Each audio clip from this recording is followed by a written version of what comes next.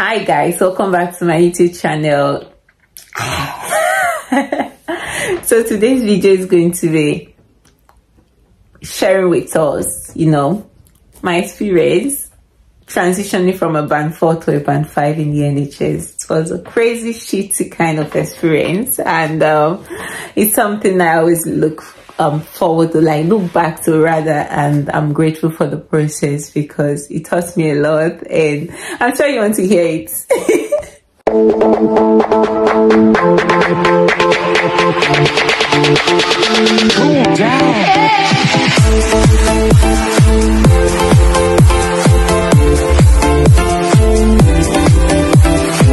I came into the UK and I was told I was going to be started on a band 4 salary, rather. I was going to be started as a band 4, doing my supernumerary and doing my support worker roles as well at that point, and then preparing for my OSCE, preparing to sit for my OSCE exams. So the first 2 months, was it not May, June, July, August? So the first 2-3 months, I was preparing for my OSCE. 2 to 3 months, I was preparing for my OSCE. I was working in the ward as well as a band 4 support worker role, doing the role of a support worker, pre-registration midwife. I was working as a pre-registration midwife. So because I've not gotten my PIN, then I've not sat for my OSCE.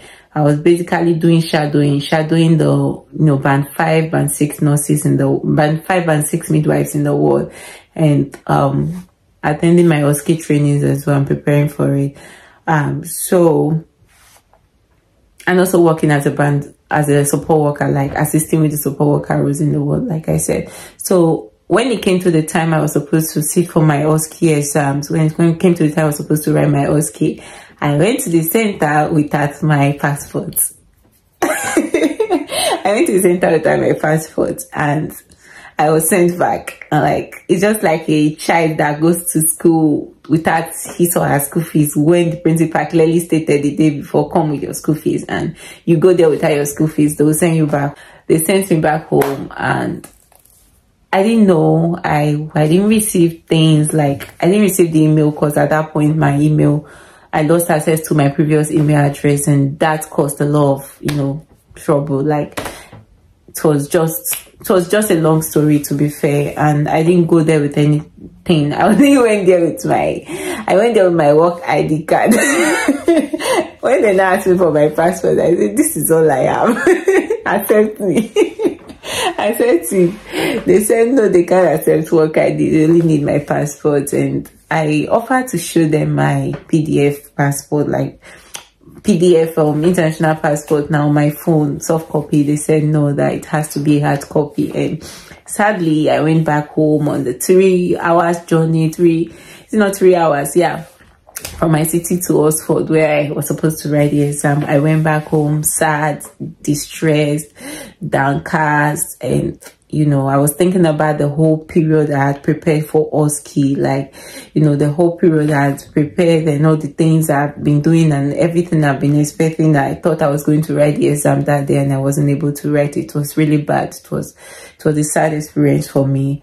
But I had to go back to the ward to start working properly as a support worker, because I've already completed my OSCE trainings. I've taken my OSCE trainings. I've read, I've understood the things, the terms and all of that. So I couldn't continue studying or preparing for OSCE again. The trust couldn't continue training me again. So I just had to, I was now properly a band 4 pre-registration midwife, working as a support worker in the ward, serving tea and coffee, dressing bed, doing all those things that, that support workers do. And I was no longer shadowing. I was no longer doing supernumerary at this point. I was no longer shadowing midwives. I was no longer trying to understand the midwifery things, the midwifery aspect, how they do things in the world and all of that. I was just focused on being a support worker, on doing my support worker role, because I had to wait for another 2 months or so.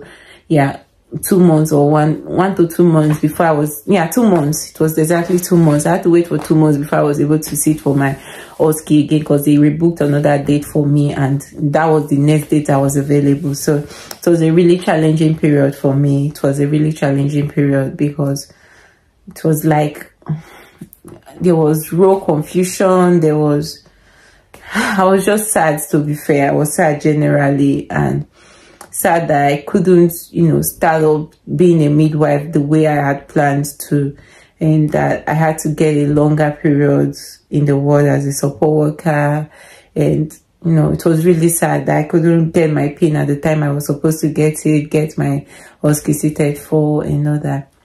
Well, since going well, I finally sat for the OSCE exams, and I wrote it, I passed, and I had to go back to being the supernumerary again, like shadowing midwives again. Like they cut out the support worker part. I was not shadowing again, and then get my competencies done, get my trainings done, and I am a midwife now. Yeah, hooray. So that was it. The period really taught me a lot of lessons, like it taught me so much about patience, because I had everything all planned out that, okay, I'll finish my OSCE August, I'll finish my this one shadowing this month, I'll start this one this month, I'll finish my preceptorship back. It was all planned out right from the time I was coming from Nigeria. So it was really, really, it really felt bad that all the plans had to scatter and everything just rigmarole. it was bad, but all the same, I'm grateful to God, because it's all over now, and I finally gotten my dream, actualized my dream of being a UK ROM, a midwife. I'm working and I'm enjoying my job, and I'm really enjoying the whole process of being a midwife here, and it's really nice, it's really amazing. And I look back at the years, at the period at that time, and I'm grateful that it happened. I'm grateful it happened, because it was for a reason, and I'm sure it's taught me one or two things, and yep.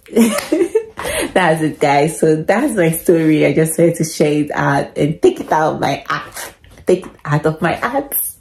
Yeah, thank you so much for watching. If you like this video, please give it a thumbs up, subscribe to my YouTube channel, and turn on the notification bell for more videos. Have a nice day. Bye bye.